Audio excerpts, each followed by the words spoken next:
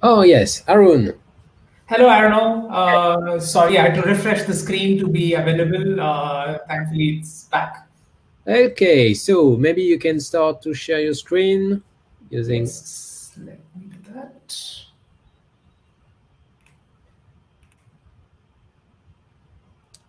So, yes, we see your screen. So you Okay. can start your presentation. Okay, you can hide the little toolbar by clicking on hide. Yes. Okay, the stage is yours. Thanks, Arno. It's a pleasure to be here. Sorry for the mini glitch before joining in. I hope everybody is staying safe wherever they are. It's still a virtual world everywhere. My talk today is more on breaking up monoliths and obviously laying them to rest by using any kind of APIs that could enable it.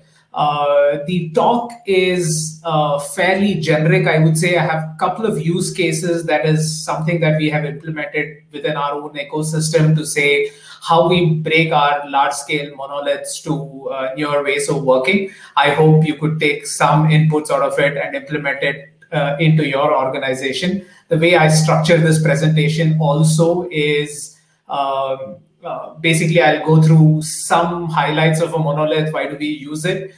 Then obviously the strategies of breaking them up. There are two key strategies that we typically adopt. And then obviously the benefits that we have seen of doing this, so that there are some key takeaways which motivates you to do the same. So quickly, thanks for Apidays to bring me in here. It's certainly a pleasure to be here. As an organization, we are a European-based organization. I work for Amadeus. I'll have a slide for it later. And because we are a European-based organization, we are largely present in France, and I would have preferred to be in person, but it's interestingly a year where we do a lot of things virtually. A quick thing about me, I'm a director of engineering. I take care of the platform engineering, which caters to DevOps systems. The two case studies that I have, which gives you a view on the APIs that we consume, will sort of give you a highlight into the internal systems or tools that we use. This is less of the APIs that we as a company make it available outside, but we also have things that we develop internally. So, quick thing about Amadeus, not spending too much of time. We are one of the largest providers for travel solutions or travel software for the travel domain. In fact, most of the airlines consume us both directly. I mean, you may not have heard, but the global distribution system, which enables the ticketing, boarding, and all the associated activities on airline is supported by our system. But one of the bit that I wanted to highlight is why APIs are important for us is we do about 75,000 transactions per second when we are at peak. So obviously these are not all UI driven transactions. There are API driven transactions. There are a lot of other systems that consume us. But as I mentioned at the beginning, this is not a talk about what Amadeus provides externally, but this is for the talk is more on what platforms do we build internally to enable developers to develop fast? How have we broken up systems, and how we have embraced DevOps and automation in and around it. So let's quickly look at the enterprise evolution. When I put this, I'm assuming a lot of the organizations, including where you are part of, probably also have gone through this evolution. I mean, if you're a 30-year, 40-year-old company, you probably have evolved through some of these processes and plans. We obviously started with monoliths. There was conversations between two B2B systems. And these monoliths were primarily on mainframes, so the scaling, etc., was very different.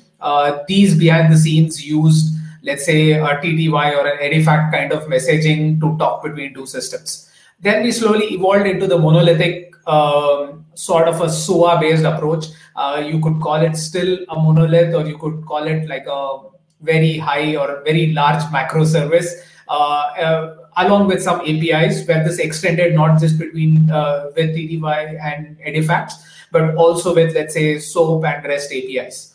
So this is sort of a mini evolution which happened in terms of using or consuming APIs. And then we obviously scale further. I don't know where we are going to get to, but let's see, we're going largely into the cloud ecosystem. Maybe we break it down even further. I would say from an API evolution bit, there has been a major evolution towards using APIs. Our consumers, the way we interact with our business, with external business, all of them are through APIs, obviously. But that is evolving very rapidly with new systems coming in the airline domain. But obviously, there is scope for improvement, and we will see how that can be put in practice.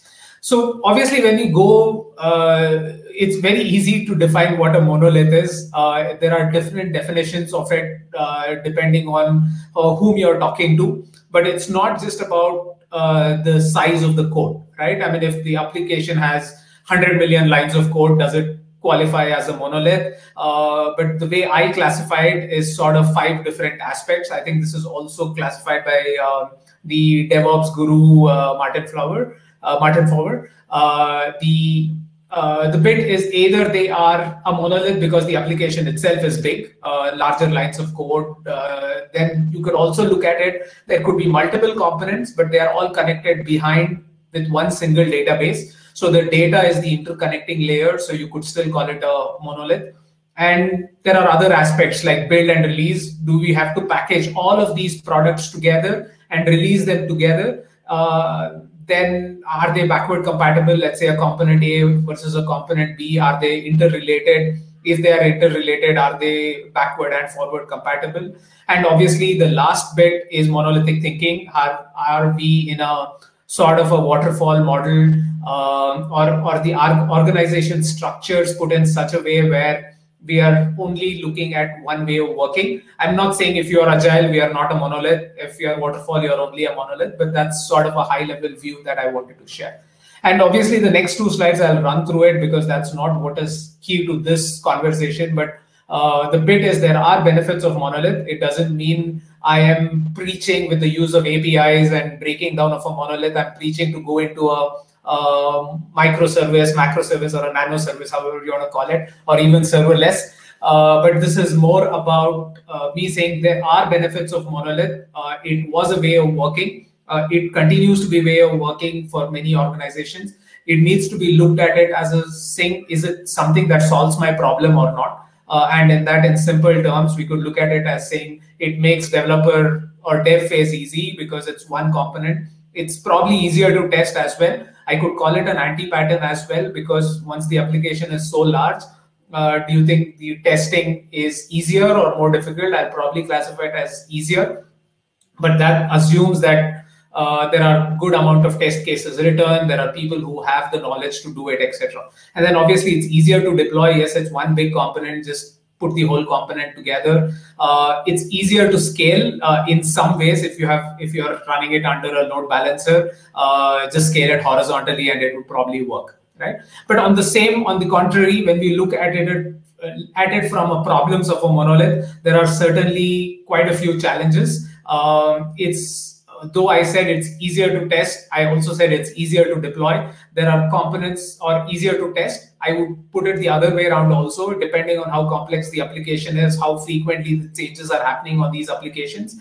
These could become complex as well, right? So I think this is more of a reading material. So I'll just switch on to sort of more interesting case studies in terms of when we decide on breaking up a monolith. What do we really mean by breaking up a monolith? How do we decide is it a monolith or a large application which qualifies to be broken, right? There could be 3 major categories where we see it from a technical angle. We want to break it technically so that we can be more agile, more nimble, move fast, etc. On the similar business side as well, we can look at it as saying, are there specific components which are business critical? So let's say I have a huge monolith and we know over a period of time there is only one component which is going to evolve dramatically and we need to continue investing, or we need to that the whole product itself has a lifetime of another 8 years, 10 years, or even 5 years. And we want to make sure that it becomes easier for us to manage, easier for us to, let's say, thinking of the cloud, easier for us to deploy to the cloud, etc. Also, one of the key aspects on breaking monoliths down is domain level expertise. This is key because we need to understand whether I have the domain expertise which will continue to exist with me. If I break it down, will there be smaller areas of domains which is easier to manage and maintain? And obviously the economic cost, when I'm transitioning to any old ways of working to new ways, there are stages where probably there is increase in the infrastructure cost. Am I able to absorb these during that process? And obviously when I make some changes, will there be a revenue generation because of it? So let's look at the two key strategies in which we break a monolith. And behind the scenes, obviously all of these work when you have good API strategy behind the scenes, right? So I see it as two independent ways of breaking down a monolith. One is strangling. It's pretty simple. You have a big monolith, you start consuming less of it over a period of time, either by introducing new features. Let's say if I have a new feature to be added to the monolith, I build it as a microservice or another service which is separate from the monolith and try to connect each of them together. And what logically means the load on the core monolith sort of reduces, and the backend is something which reduces to two parts, one which is the new feature, one is the old feature. Similarly, you could split it by reducing the load on it by taking off the front-end components, and maybe also situations where you extract services saying, let's say I have a transversal layer of, let's say, payments, and I pull it out and create a new service which takes care of that. Breaking is a big bang kind of approach where you parallelly build a different product. There could be variants of the strangling approach which could be used to the breaking approach as well, but you build sort of a parallel product and kill the old product and switch to the new product completely. But irrespective of either of these two approaches you use, there is a common governance model that you need to put in place. Because once you have, let's say, microservices, once you have multiple services talking to each other, one of the core aspect is, do we have a good API governance model, good language, or let's say a common language model? Because when you're creating multiple services, it could mean that you have one component written in Java, the other component written in Go, the third component written in Python, and talking between each other is extremely complicated. So, so do we have all those policies put in place? And that's very, very important. And obviously, when you look at APIs, we also need to define what are the contracts which we need to do, what should be the talking agreements between two components, and you build that. This is extremely important before you choose to break up a monolith. So obviously, the idealistic approach is when we look at a monolith, you can break into smaller, a big elephant broken down to smaller elephants.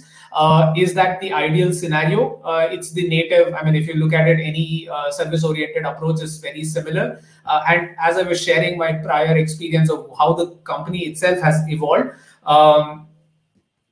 Oops, sorry, I think there's somebody who's trying to reach out to me. Just give me a second. Can you guys hear me? Sorry. Yes, Arun, we can hear you. Okay, because I see quite a lot of chat saying it's you can't. Okay. We hear you. You can go on, no problem. Okay. So the bit is there are various approaches. As I said, do we want to break it from a monolith to smaller components, or do we break it into a real idealistic approach where each and every function is swappable? Let's say I build a service and let's say a third-party vendor is providing very similar service. Can I plug out and plug in that approach very easily? And do I have a common API layer which everybody talks to? Do I have an API gateway which is able to route all these, etc.? So this is where we need to look at it from an idealistic approach.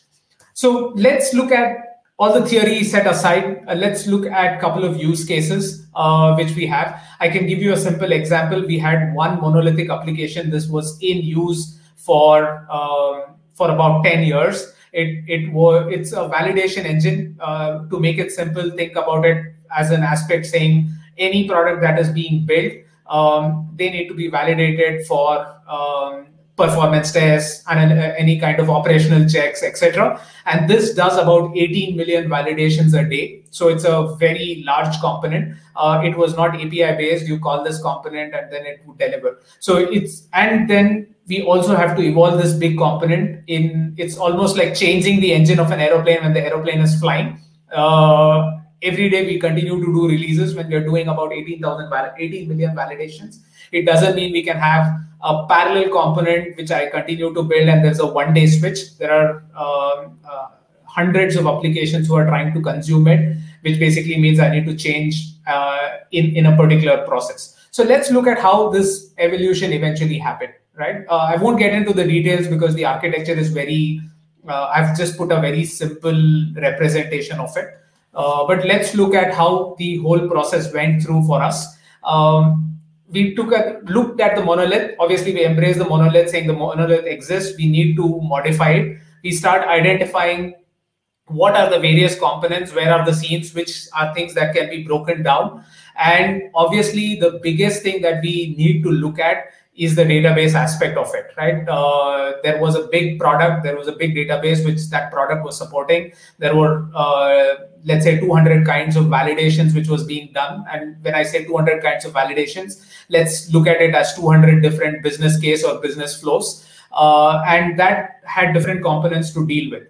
The database had to be separated out. One thing which we look at it as an organizational journey, the journey is hard. I mean, there is resistance which is seen at multiple levels to say, why should we go through this whole journey? Why is it important? Generating use cases is always difficult. Trying to build value is very difficult. And again, along with that, the organizational structures are usually created around the tools that you have. And changing a tool means you change the organizational structure. And that's very important because you need to be aware that these are kind of resistance that you will eventually see. So the first, obviously, for this approach, the validation engine that I was explaining, we started identifying what are the different components that we could break, what are the components we could pull out to make the monolith a little light. We obviously start small.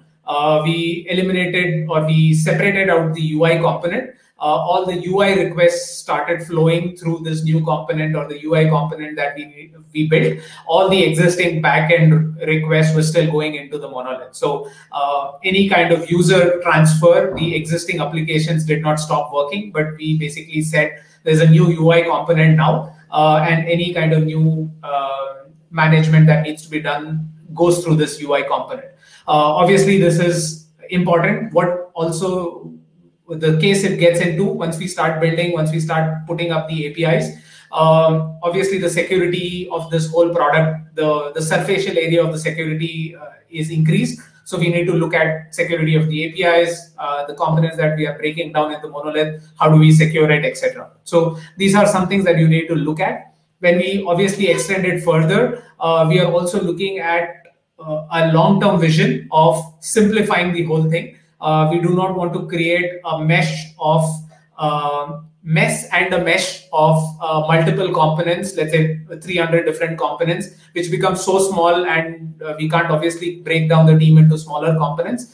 And we also start building new functionalities in the monolith because the monolith has not really stopped evolving. We still have to evolve it.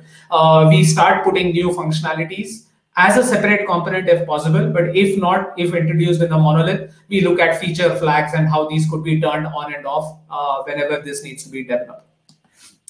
Going a little further, which is equally important, if you noticed earlier, there was everything routed through, some parts routed through the UI, some part routed through the backend.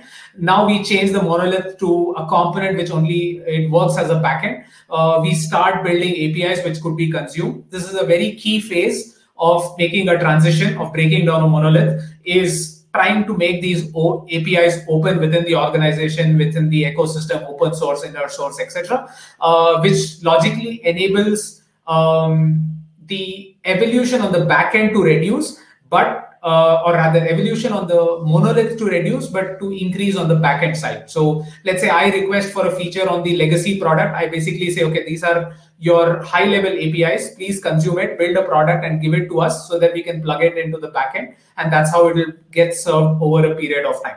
What this enables, obviously, is it enables the fast track usage of the APIs. And again, behind the scenes, it enables you to run hackathons, multiple inner sourcing models. If you're a product which is open to the consumers, I mean, as I was giving an example of an internal product, but if it's open to the consumers, you could probably look at open sourcing it and expecting people to build the backend as components, and probably say how this could be evolved in that journey. The next stage, obviously, is creating the complete separate component, and this is what we did. The backend exists. Now you create a separate component. We call it, one of the components that we pulled out is the parser component.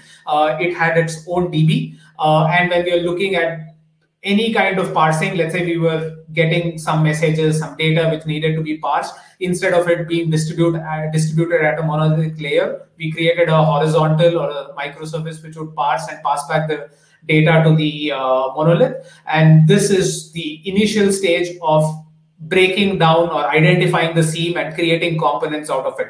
And this can be extended to any level. We still don't route request to the parser, to the new component directly through the UI. The flow is still from the UI to the backend to the parser. And the data side, only the new data is sort of going into the database. The old data is still in the core component of the database. And this is where we start implementing the API design, shifting left of the APIs as much as possible, breaking down the data components, etc. What's more important as we flow through this, the next is obviously we build APIs on the parser, which is the component that I basically mentioned. This is also a time where we start looking at how do we split the database, push the data from the database, which is the core major database, into the smaller databases. So it was not only microservices of a component, but also data being spread across multiple components aided by APIs in this side.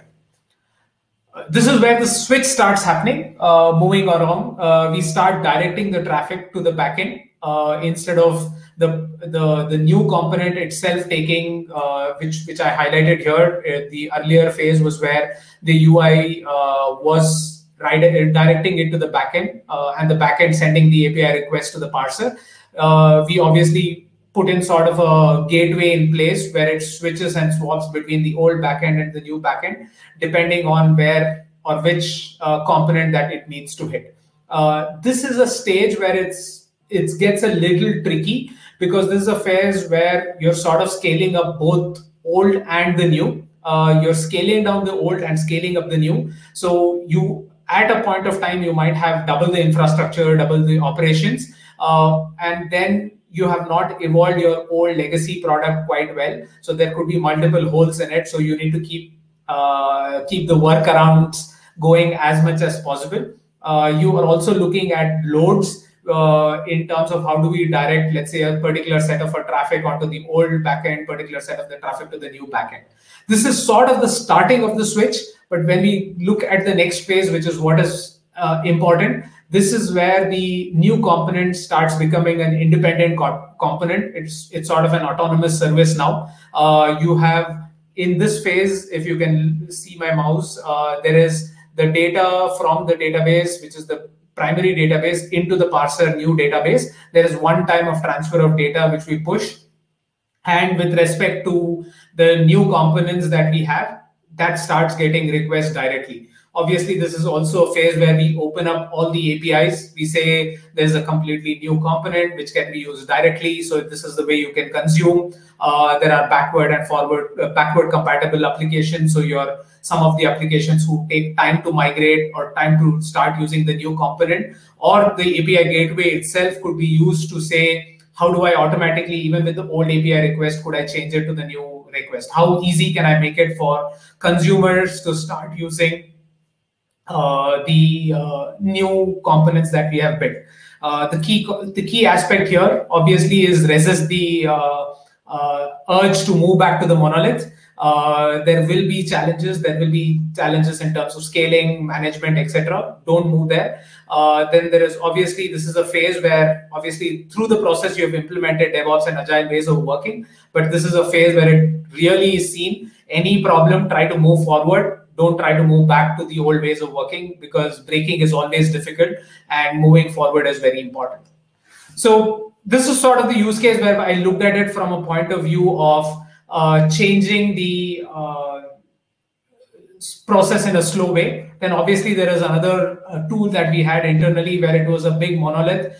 We were looking at moving that application to the cloud. And we said, can we break it down? We built a completely parallel product which did almost 80% of the use cases. Then there was a one-day switch to say anyone who is using it the old ways continue to use the old tool. Anyone who has switched to the cloud start using this new tool, right? So this is where sort of you have APIs built to get changes. This is a tool which does deployments for all products within our organization. And this is completely UI based, API based. There is absolutely no UI itself. I mean, we have almost eliminated the UI component, and all consumers can just use the product with APIs. So this is sort of the big bang approach that we selected. I have to interrupt you. We are running out of time, and I even give you a few minutes above because there were technical issue on Gregory's side. So thank you very much. There are some questions on the chat. I hope that you can answer to them. And sure. For all attendees, you can still interact with Arun. Thank you very much. And thank you so much.